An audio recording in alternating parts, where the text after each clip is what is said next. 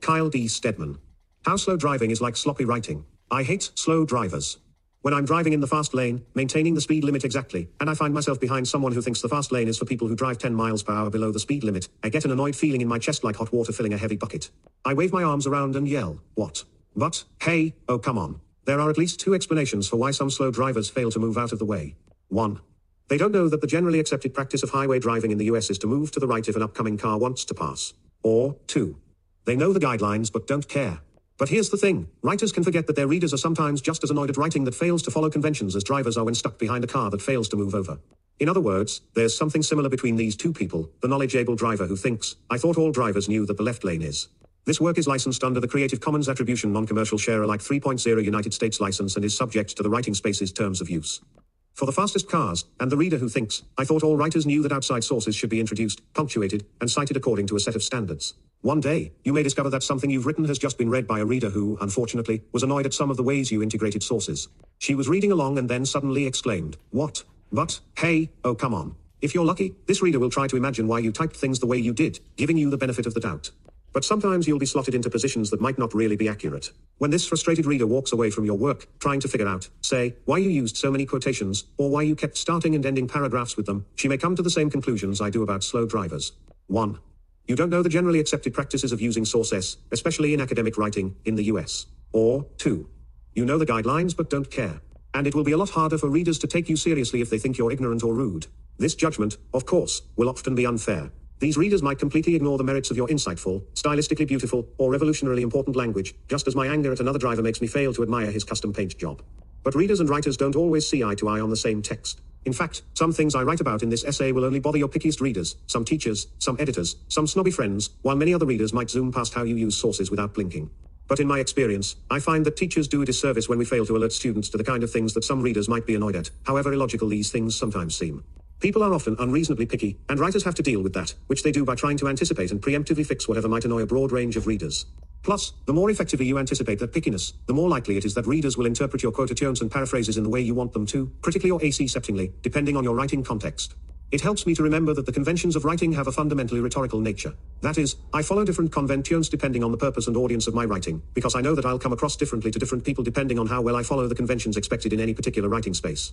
In a blog, I cite a source by hyperlinking. In an academic essay, I use a parenthetical citation that refers to a list of references at the end of the essay. One of the fundamental ideas of rhetoric is that speakers/writers/composers shape what they say/write/create based on what they want it to do, where they're publishing it, and what they know about their audience/readers.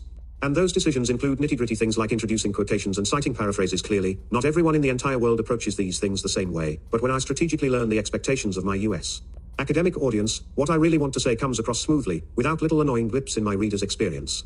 Notice that I'm not saying that there's a particular right or wrong way to use conventions in my writing. If the modern US academic system had evolved from a primarily African or Asian or Latin American cultural consciousness instead of a European one, conventions for writing would probably be very different. That's why they're conventions and not rules. Annoyances. Because I'm not here to tell you rules, decrees, or laws, it makes sense to call my classifications annoyances. In the examples that follow, I wrote all of the annoying examples myself, but all the examples I use of good writing come from actual student papers in first-year composition classes at my university. I have their permission to quote them. Armadillo roadkill. Everyone in the car hears it, ba-bump. The driver insists to the passengers, but that armadillo, I didn't see it. It just came out of nowhere. Armadillo roadkill, dropping in a quotation without introducing it first. Sadly, a poorly introduced quotation can lead readers to a similar exclamation, "It just came out of nowhere." And though readers probably won't experience the same level of grief and regret when surprised by a quotation as opposed to an armadillo, I submit that there's a kinship between the experiences. Both involve 245 annoying ways people use sources. Normal, pleasant activity, driving, reading, stopped suddenly short by an unexpected barrier, a sudden armadillo, a sudden quotation. Here's an example of what I'm talking about. We should all be prepared with a backup plan if a zombie invasion occurs. Unlike its human counterparts, an army of zombies is completely independent of support. Brooks 155. Preparations should be made in the following areas. Did you notice how the quotation is dropped in without any kind of warning? Ba-bump. The fix. The easiest way to effectively massage in quotations is by purposefully returning to each one in your draft to see if you set the stage for your readers, often by signaling that a quote is about to come, stating who the quote came from, and showing how your readers should interpret it. In the above example, that could be done by introducing the quotation with something like this, new text bolded. We should all be prepared with a backup plan if a zombie invasion occurs. Max Brooks suggests a number of ways to prepare for zombies' particular traits, though he underestimates the ability of humans to survive in harsh environments. For example, he writes, unlike its human counterparts, an army of zombies is completely independent of support. 155. His short-sightedness could have a number of consequences. In this version, I know a quotation is coming. For example, I know it's going to be written by Max Brooks, and I know I'm being asked to read the quote rather skeptically. He underestimates. The sentence with the quotation itself also now begins with a tag that eases us into it, he writes. Here's an actual example from Alexandra. Notice the way she builds up to the quotation and then explains it. In the first 2 paragraphs, the author takes a defensive position when explaining the perception that the public has about scientists by saying that there is anxiety that scientists lack both wisdom and social responsibility and are so motivated by ambition. And scientists are repeatedly referred to as playing God, Volpert 345. With this last sentence especially, his tone seems to demonstrate how he uses the ethos. Appeal to initially set a tone of someone that is tired of being misunderstood. Alexandra prepares us for the quotation, quotes, and then analyzes it. I love it. This isn't a hard and fast rule, I've seen it broken by the best of writers, I admit, but it's a wise standard to hold yourself to unless you have a reason not to. Dating Spider-Man. An annoyance that's closely connected to dating Spider-Man, armadillo roadkill is the tendency at starting or ending a sometimes have of starting or ending graph with a quotation paragraphs with quotations. This isn't technically wrong, and there are situations when the effect of surprise is what you're going for. But often, a paragraph beginning or paragraph closing quotation feels rushed, unexplained, disjointed. It's like dating Spider-Man. You're walking along with him, and he says something remarkably interesting, but then he tilts his head, hearing something far away, and suddenly shoots a web onto the nearest building and zooms away through the air. As if you had just read an interesting quotation dangling at the end of a paragraph, you wanted to hear more of his opinion, but it's too late, he's already moved on. Later, he suddenly jumps off a balcony and is by your side again, and he starts talking about something you don't understand. You're confused because he just dropped in and expected you to understand the context of what was on his mind at that moment, much like when readers step into a paragraph that begins with a quotation. Here's an example. Therefore, the evidence clearly suggests that we should be exceptionally careful about deciding when and where to rest. When taking a nap, always rest your elbow on your desk and keep your arm perpendicular to your desktop. Piven and Borgenicht 98. After all, consider the following scenario. There's a perfectly good reason why this feels odd, which should feel familiar after reading about the armadillo roadkill annoyance above. When you got to the quotation in the second paragraph, you didn't. 247 annoying ways people use sources. Know what you were supposed to think about it, there was no good answer. The fix is the same. In the majority of situations, readers appreciate being guided to and led away from a quotation by the writer doing the quoting. Readers get a sense of pleasure from the safe flow of hearing how to read an upcoming quotation, reading it, and then being told one way to interpret it. Prepare, quote, analyze. I mentioned above that there can be situations where starting a paragraph with a quotation can have a strong effect. Personally, I enjoy this most at the beginning of essays or the beginning of second tunes, like in this example from the very beginning of Jennifer's essay. Nothing is ever simple. Racism and nobility can exist in the same.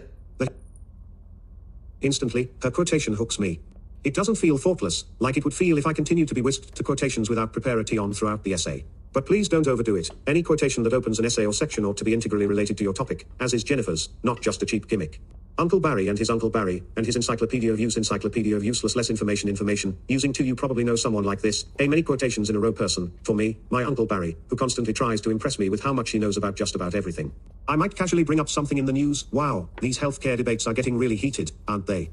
And then find myself barraged by all of Uncle Barry's ideas on government-sponsored healthcare, which then drifts into a story about how his cousin Maxine died in an underfunded hospice center, which had a parking lot that he could have designed better, which reminds him of how good he is at fixing things, just like the garage door at my parents' house, which probably only needs a little. You get the idea. I might even think to myself, wait, I want to know more about that topic, but you're zooming on before you contextualize your information at all. This is something like reading an essay that relies too much on quotations. Readers get the feeling that they're moving from one quotation to the next without ever quite getting to hear the real point of what the author wants to say, never getting any time to form an opinion about the claims. In fact, this often makes it sound as if the author has almost no authority at all. You may have been annoyed by paragraphs like this before. Addressing this issue, David M. Potter comments, whether Seward meant this literally or not, it was in fact a singularly accurate forecast for territorial Kansas, 199. Of course, Potter's view is contested, even though he claims, soon, the Missourians began to perceive the advantages of operating without publicity, 200. Interestingly, the election was bound to be irregular in any case, 201.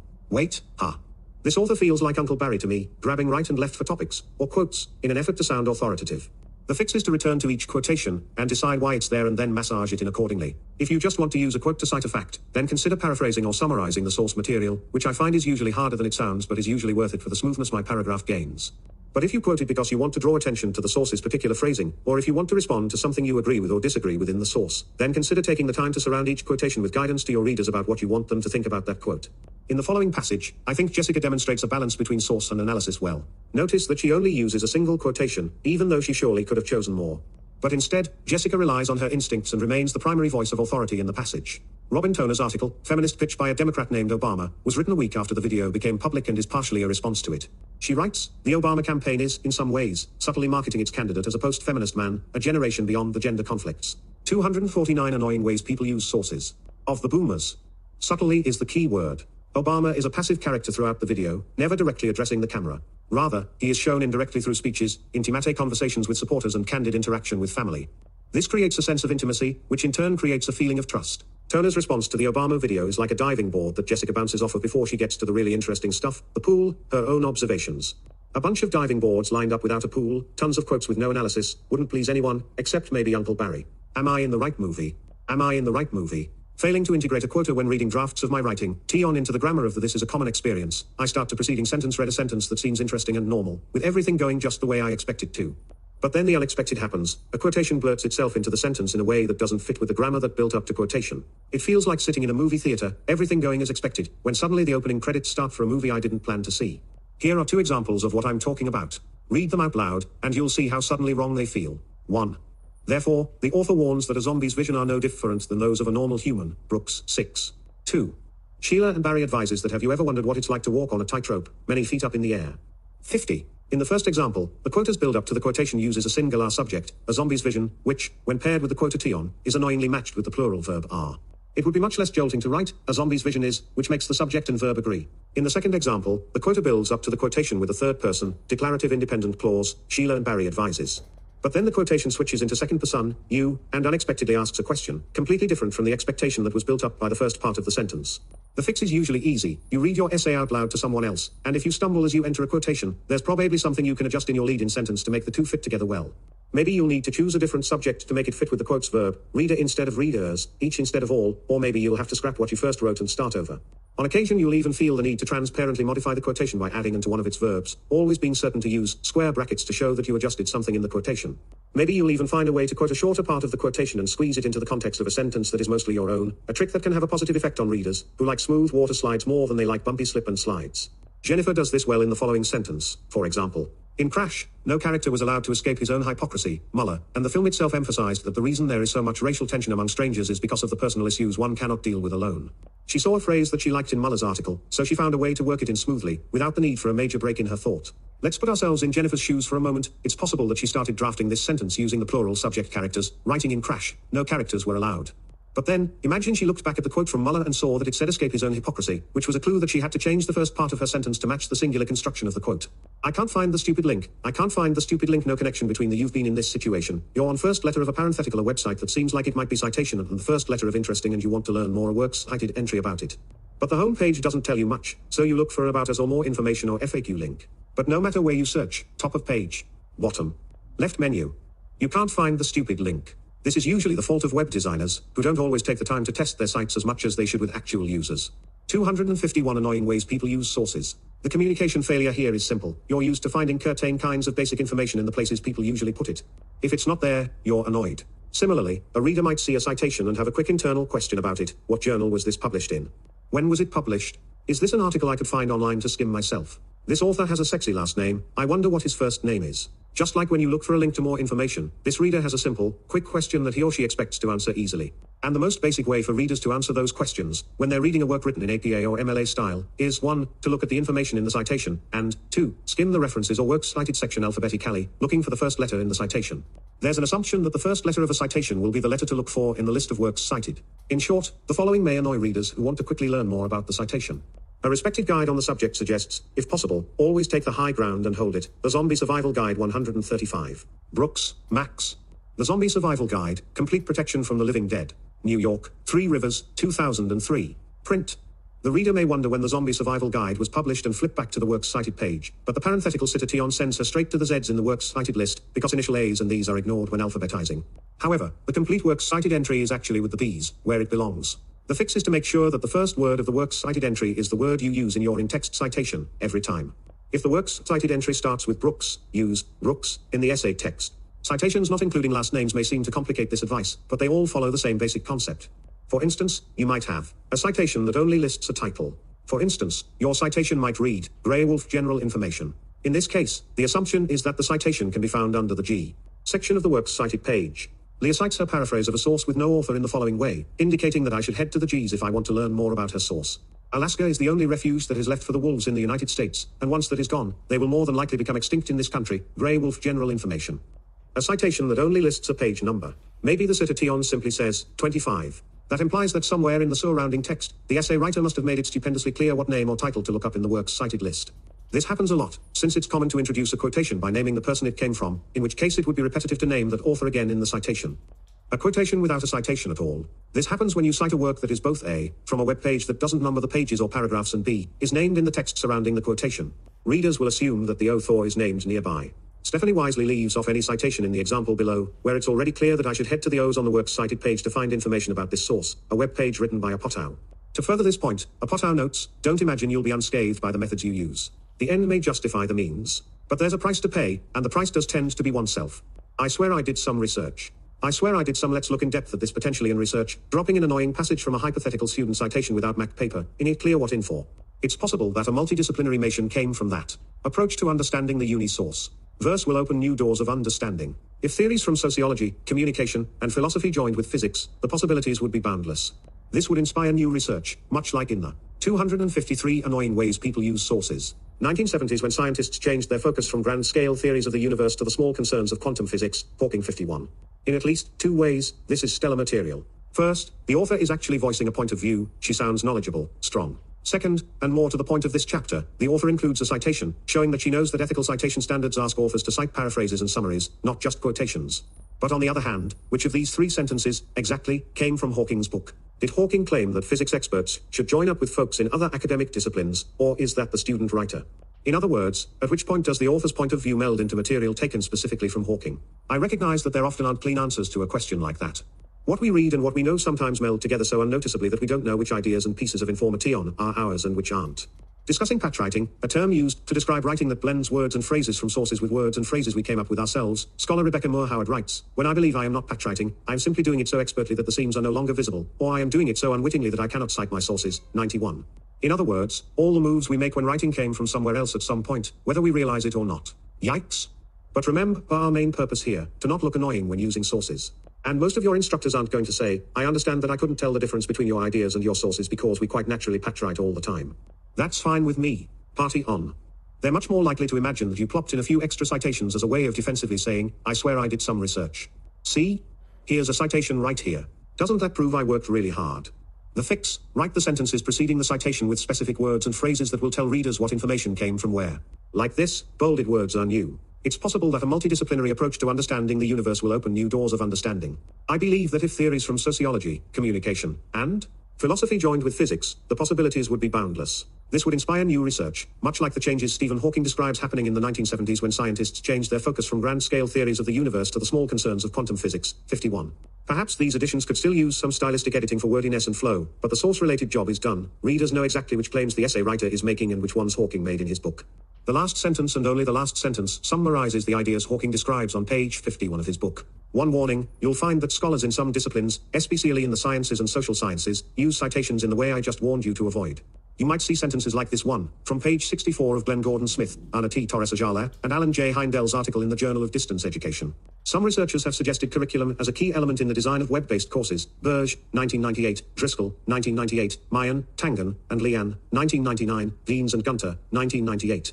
Whoa, that's a lot of citations. Remember how the writer of my earlier example cited Stephen Hawking because she summarized his ideas? Well, a number of essays describing the results of experiments, like this one, use citations with a different purpose, citing previous studies whose general conclusions support the study described in this new paper, like building blocks. It's like saying to your potentially skeptical readers, look, you might be wondering if I'm a quack.